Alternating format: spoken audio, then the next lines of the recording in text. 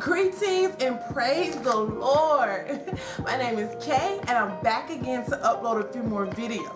And I would like to take the time out to thank each and every one of you for tuning in for another blessed word of God right here at Archangel Healing Temple Church.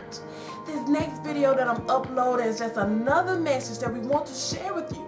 And we pray that it ministers to your soul, that you allow God to take control and let it speak to that situation that you have been dealing with. God knows all, and I believe He sent you here today to send that healing, that restoration that you've been praying about. And I pray that you allow God to send direction, healing, and confirmation. Let's take a look. Matthew 27, verse 1 through 2 reads, "When the morning was come, all the chief priests and elders of the people took counsel against Jesus to put him to death. And when they had bound him, they led him away and delivered him to Pontius Pilate, the governor." Drop down to 19. "When he was set down on the judgment seat, his wife sent unto him, saying, Have thou nothing to do with that just man? For I have suffered many things this day in a dream because of him." Verses 23 through 25. "And the governor said, Why? What evil hath he done? But they cried out the more, saying, Let him be crucified. When Pilate saw that he could prevail nothing, but that rather a tumult was made, he took water and washed his hands before the multitude, saying, I am innocent of the blood of this just person. See ye to it. Then answered all the people and said, His blood be on us and on our children." Oh, Lord God, we thank you. We thank you for tonight. We thank you for being in your presence on tonight, Lord. There's a lot of places we could have been. There's a lot of places we should have been. Some of us should have been dead, sleeping in our graves, but we're in the house of the Lord tonight. Oh, God, we don't take it for granted. We're thanking you for being here on tonight. We thank you for being in the house. Hallelujah. Lord, we ask that you put Kaetoya on a back burner. You speak through me, Lord. You use me. You talk to your people. You sit on every pew on tonight. Touch somebody's soul. Prick somebody's heart, Lord. Let them come crying to you as the altar says, Save me, Jesus. Save me, Jesus. You're the one that can save. Hallelujah. Lord, we thank you. We thank you. We thank you. And we praise you. In Jesus' name, amen. You may be seated. Thank you, Lord. Verse 24 and 25 says, "When Pilate saw that he could prevail nothing, but that rather a tumult was made, he took water and washed his hands before the multitude, saying, I am innocent of the blood of this just person. See ye to it. Then answered all the people and said, His blood be on us and on our children." Now this whole story of how Jesus, our Savior, the one who came to set us free, the one and only Son of God, and think about this story of how he was beginning to be crucified and how they took him to Pilate and how they hated him so much that they just wanted him dead, and he did nothing wrong, but they hated him. These weren't just people that just envied him, somebody walking along the way. These were the very people that he was created for. He was created to come and save these people. He was sent for this purpose, to free these chosen people from their sins. But they hated him. They took him to Pilate, and Pilate knew that Jesus was an innocent man, and so he says, I wash my hands of this, and I don't want the blood of this innocent man to be on my hands. He says, see ye to it. Do it yourselves, in other words. I don't want anything to do with this. I will not be blamed for crucifying not just a king, but the king. Hallelujah. I will not be able to live my life knowing that I took part in a murder. Hallelujah. Knowing that I took part in the death of the Son of the living God. Hallelujah. He says, I will not take part in this. He says, do it yourselves. I'm done with it. Hallelujah. He says, you do it. His blood will not be on my hands, but his blood shall be on your hands. I would like to use for a topic tonight just to put something on your minds and on your hearts. His blood is on your hands. His blood is on your hands. Now, reading this now, I believe that Pilate felt so strongly to do this because he knew how serious this was. And he knew that if he took part in killing the almighty Son of God, that he knew that his soul could not prosper. His soul could not rest, and his soul would be troubled. I believe Pilate had to take a minute and think, oh God, what about my soul? Hallelujah. Do I really want to do this thing? Do I really want to do this? I believe that he really wanted to convince the people to stop and think about what they were getting ready to do, to count up the cost and say that if you crucify this innocent man, where does that leave your soul? Hallelujah. The theme of this revival is what about your soul? Hallelujah. So think about what you're getting ready to do. Where does that leave your soul? Hallelujah. Do you believe that you will please God by killing his Son? Think about it. The God, the creator of this world, the creator of this universe. Have you thought about how this will affect you? How this will affect your life, and not just your life, but your children's lives. I believe Pilate wanted to ask, what about your soul, people? How could you do this great sin and expect to be okay? They didn't realize what they were saying when they said his blood shall be on us and on our children. What kind of statement would that be? What kind of statement is that to make? That I want to sin and say, give me the punishment of my sin. I'm big, I'm bad, I'm bold enough to take it. Give me the punishment of my sins, but don't just give it to me, but give it to my children as well. Ooh, don't stop at cursing my life.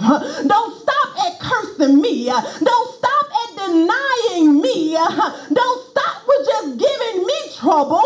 Don't stop with just me, but put it on my children too. They were saying, curse them even before they get a chance to live their lives. Curse them before they even get a chance to know right from wrong. Don't even give them a chance to be successful in life. Curse them from the root. Yeah, I know this is my baby, but curse them because I want the Savior dead. All he did was come to set me free, but I want him dead. All he did was heal the sick, raise the dead. He even gave sight to the blind, but kill him. I don't want him around me. I don't want him in my town. I don't even want to hear his name preached. Crucify the man, they said. Some of us may think, what sense does that make? What sense does it make? Jesus did nothing wrong to the people. He was an innocent man. How could they do this to this innocent man? I feel like God sent me here tonight to tell someone that his blood is on your hands. Oh, Jesus. We can't sit back and blame the Jews anymore. We can't sit back and say they crucified him. They whooped him. They beat him. They took him from judgment hall to judgment hall. We can't say that they nailed him to the cross. They beat him with whips. They tore the flesh from his very bones. They mocked him. They made jokes about him being the king. But they beat him but the more. They said, here is the king. Then they slapped him. Then they whipped him. Oh, Jesus. Then they spat on him. But it is time for us to wake up tonight and see that it's not just they anymore. Oh, Jesus. In Acts 13 and 46, when Paul and Barnabas said to the Jews, we spoke to y'all first, but since y'all rejected it, y'all turned from it. Y'all said y'all didn't want to hear about him. Y'all said y'all didn't want eternal life. So we have turned to the Gentiles. Oh, Jesus. So ever since the word of God was preached to us, we are considered they now. Oh, Jesus. We are the Gentiles that they turn to. The Jews rejected Jesus. So now this is the Gentiles' chance.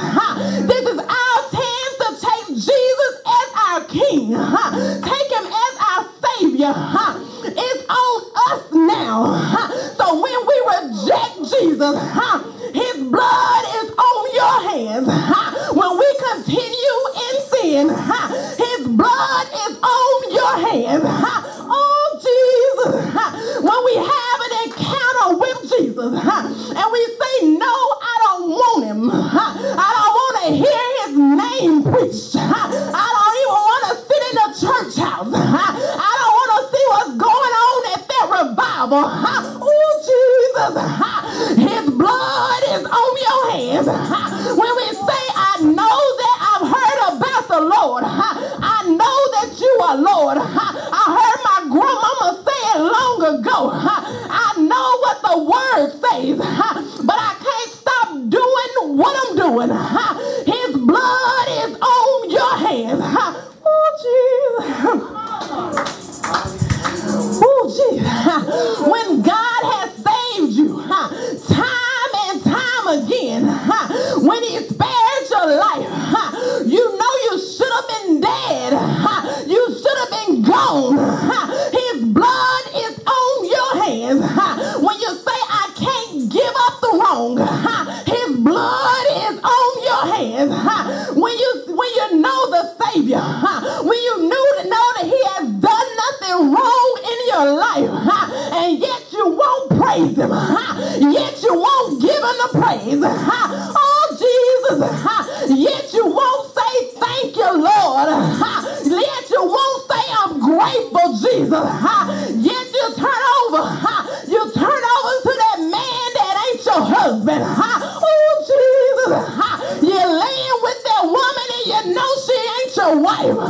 Oh, Jesus, I'm here to tell you, his blood is on your hands. Oh, Jesus. How in the world can we walk around knowing that we are crucifying our Savior daily? Every time we reject him, every time we reject his name, we are ripping his flesh apart. We're saying, I don't believe you, Jesus. I don't believe you were the Son of God. So I'm tearing your flesh apart. I'm ripping it from his very bones. Oh, Jesus. I'm nailing your innocent hands. I'm nailing your innocent feet. I'm standing by day and watch the blood flow from your body. I'm crucifying you to say that I'll take my punishment. When I crucify you daily, I say I'm big enough to take it. I'll take my punishment. I'll take it and my children will take it too. Oh, Jesus. Oh, Jesus. Some of us are wondering why we can't come out of the mess that we're in. We're wondering why little Johnny is acting like he's the devil himself. We're wondering why we keep having problems with our children. Oh, Jesus. Because his blood is on your hands. But what do you mean, woman? I pay my tithes. I go to church time and time again. I even sing in the choir. I'm even on the deacon board, but his blood is on your hands. Oh, Jesus.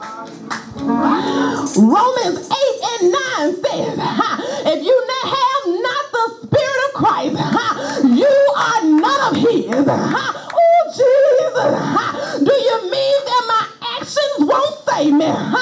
You are none of his. But my pastor says he thinks I should be a minister. Oh, Jesus. If you have not his Spirit, you are none of his. Oh, Jesus. If you have rejected the Lord and refused the truth, you are none of his. And his blood is on your hands. Oh, Jesus. Well, some of us may say, oh, I have his Spirit. I'm his now. I will reign with him. Oh, I'm saved. I know I'm saved. But yet we continue to envy our neighbor. We continue to talk about the saints. We continue to walk after this filthy flesh. Oh, Jesus. We continue to rebel against our pastor. Oh, but what about your soul? Yeah, you've been filled with the Holy Ghost, but you still allow the wrong thoughts to enter into your mind. This thing ain't nothing to play with. You can't just give God no anything. Oh, Jesus. Yes, he loves us, and he wants us all to be saved.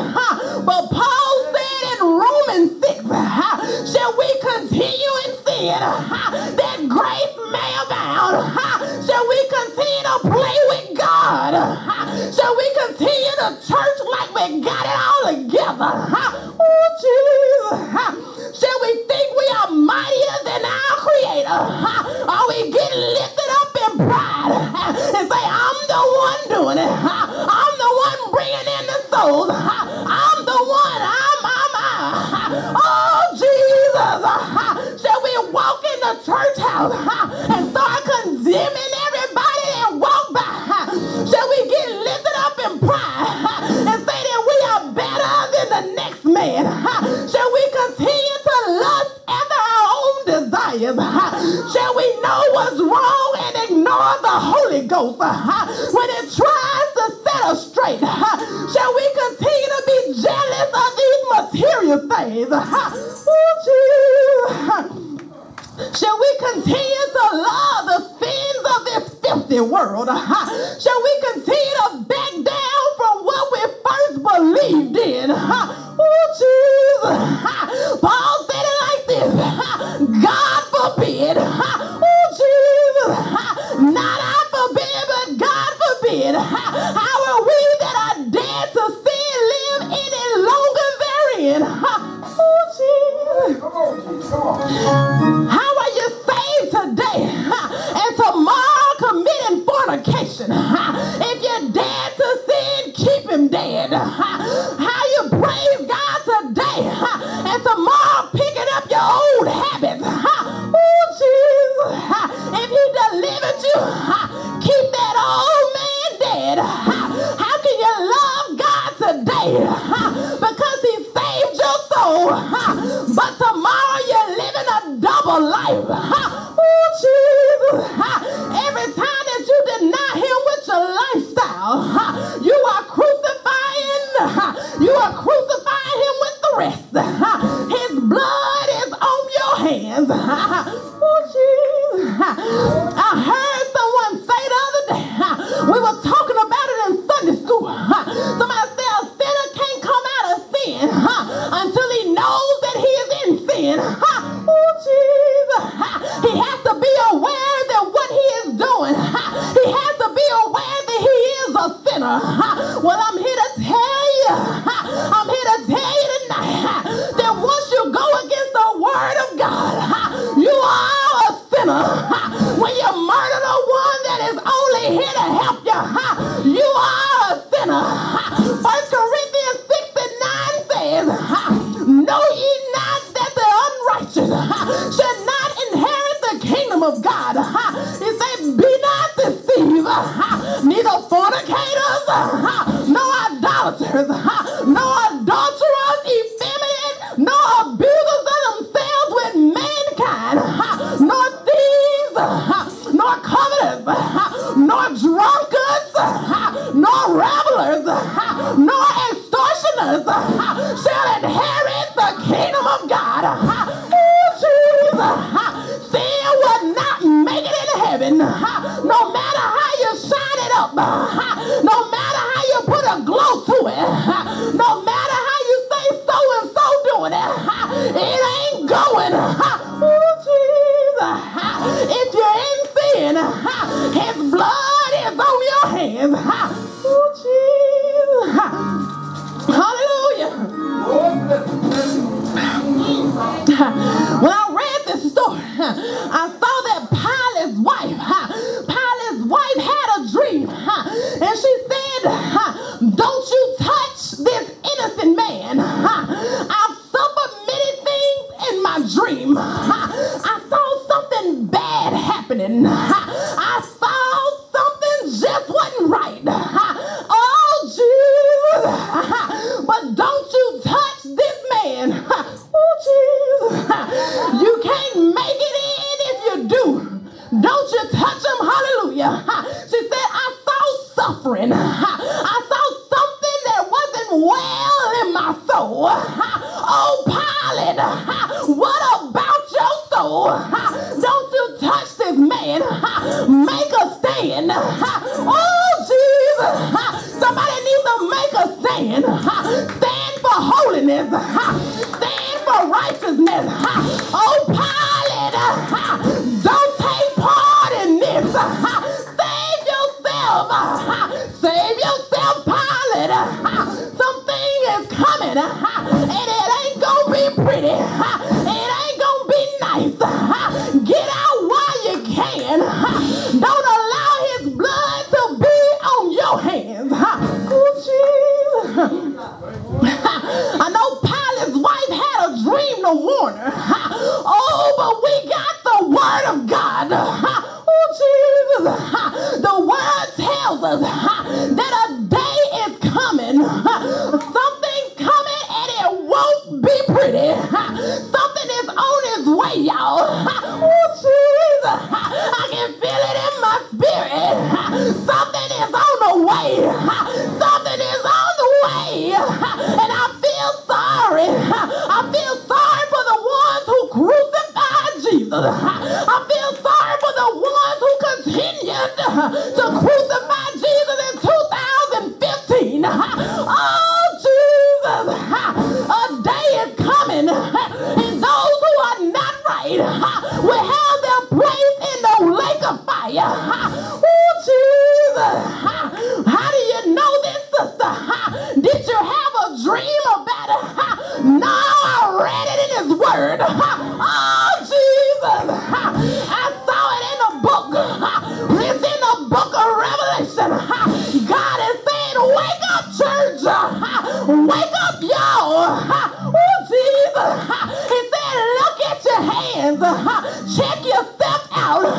It's the blood of Jesus on your hands. Oh, Jesus. He says, have you crucified my son? He said, check yourself. Time is running out. Judgment day is coming. And I will repay all the murderers. Oh, Jesus. He says, have you killed my son?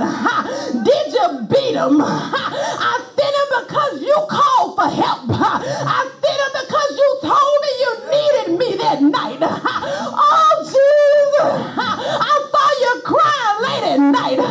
You said, Father, if you can help me. He said, I sent them to you. Remember, you tried to commit suicide. But in the midst of your tears, you said, I need help, Jesus. Oh, I need him. And I sent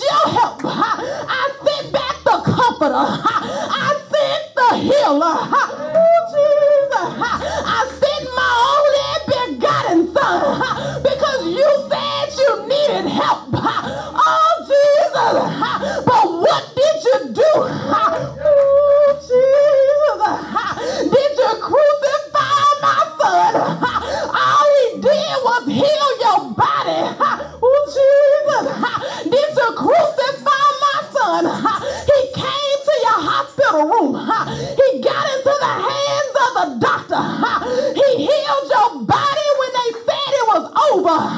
But what did you do to my son? Oh, Jesus. He stopped that bullet that night. You know you should have been dead. Woman, he stopped that man from killing you in your own home. He called for me. And I sent my son. I sent my child. But where is he now? Where is he? I see his blood on your hands. I heard him cry out to me because you beat him time and time again. I heard him cry, Abba, Father. Oh, Jesus. After you nailed his hands, what did you do? I sent you what you asked for. I sent you peace. I sent you life. He was life. But what did you do? Why is his blood on your hands? Oh, Jesus. My God. Somebody just say, my God. My God. Oh, my God. If you know you've sinned against him, say, I have sinned. And I own up to it tonight. Oh, I killed your son. I crucified Jesus. Oh, Jesus. How can I get this sin off of me? I know I've done wrong. How can I get it off of me? How can I wash this blood off of me? I'm glad you asked. Oh, Jesus. You gotta wash the blood with the blood. Oh, Jesus. You crucified him and took his blood. Now wash yourself with his blood. Oh, Jesus. What do you mean, sister? What do you mean? So the only way I can be cleansed from his blood on my hands, I have to wash in more blood. Oh, Jesus. Oh, what can wash away my sins? Oh, what can wash away my sins? Nothing but the blood. Nothing but the blood. Nothing but the blood of Jesus. Oh, Jesus. Just like Jesus hung on that rugged cross. See, he shed his blood and he was buried in the grave because of our sins. We have to crucify ourselves. We have to be buried in that watery grave. We have to wash ourselves. We have to cleanse ourselves. Someone needs to stand up like Pilate said. We wash his hands. He said, I can have no parts of this. This is the day I'm putting into it. I beat him long enough. Oh, Jesus. I beat him long enough.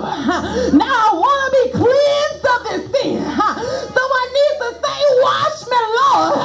Oh, wash me, Lord. Wash me from my sins. Wash me, Jesus. Anybody want to be washed? Hallelujah. Anybody want to be washed? Hallelujah. Just like in Acts 2. Oh, Jesus. Acts 2. The Jews realized what they had done wrong. They realized that they had crucified the Lord and Savior. So they cried out. Anybody got to cry tonight? Anybody got to cry in the building tonight? They cried out. What shall we do? Oh, Jesus. How can we be saved? How can we make this right? They wanted to know how. How can I wash this sin away? Oh, Jesus. Peter stood with the rest of the apostles and said, in Acts 2:38, he says, repent, turn away from your evil ways, give it up and make a turnaround. Repent and be baptized, every one of you. Oh, Jesus. Why do I need to be baptized? I thought you wanted to be cleansed from your sins. I thought you want to be cleansed from this evil. Peter and the rest of the apostles, they said, repent and be baptized, every one of you, for all the remission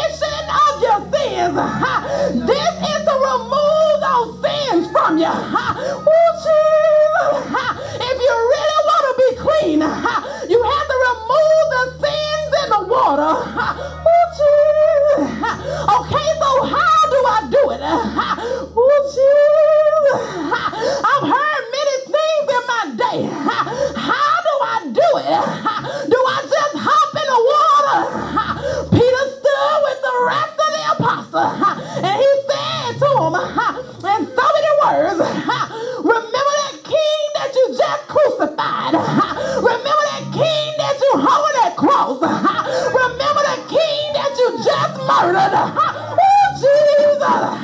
He said you have to be baptized in his name. Oh, Jesus. It's only one name that you can be saved, and that's in the name of Jesus. Just like he was buried, you are being buried like him. Oh, Jesus. You have to go down in that watery grave. Oh, Jesus. Go down in the name that shed his blood. Peter said, be baptized in the name of Jesus for the remission of your sins. If you want to be cleansed, go down in the name of Jesus, and you shall receive the gift of the Holy Ghost. Oh, Jesus. Oh, Jesus. No one needs to leave here. You don't need to go another day. You don't need to go another day crucifying Jesus. Don't leave here with the blood on your hands. Oh, Jesus. I know it's some people in here that need to be saved. They need to be right. They say, I'm tired of crucifying them. I'm tired of living this lifestyle. I'm tired of going from man to man. I just want to be saved. I just want Jesus. Anybody want Jesus? Anybody need Jesus? Oh, Jesus. Don't crucify him. Don't nail him any longer. Stop beating my Savior. Stop doing him wrong. He just want to save you.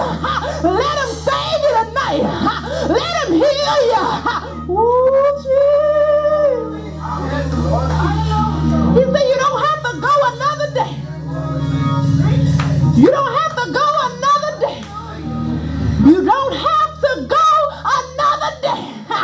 Oh, Jesus. What about your soul? Does anybody care about your soul? Does anybody care about your soul? He says, what about your soul? Think about your soul. It's a day coming. It's a day coming when you won't be able to make it into the church house. You won't have time to get it right. Today might be your last night. He said, get your soul right. What about your soul? Anybody care about their soul? What about your soul? Ask your neighbor, what about your soul?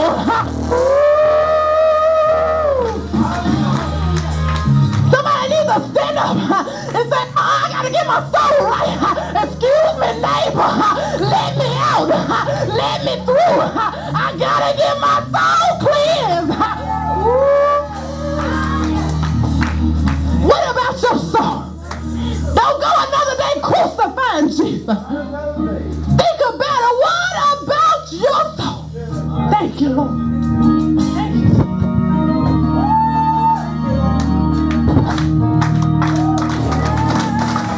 Pray that this message has blessed you, that it has sown something into your life, that it spoke to that situation.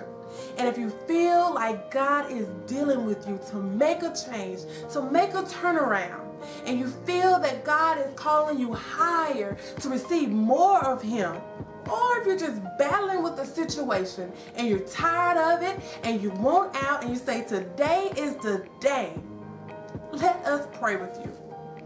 Let us pray and ask God to remove and heal and work in that situation. The scripture says that if 2 or 3 are gathered together in His name, that He shall be in the midst of them. Let God change your situation today.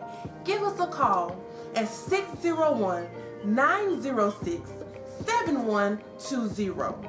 If you feel like you don't want to call and you just want to mail in your request, mail it in to P.O. Box 642, Natchez, Mississippi 39121.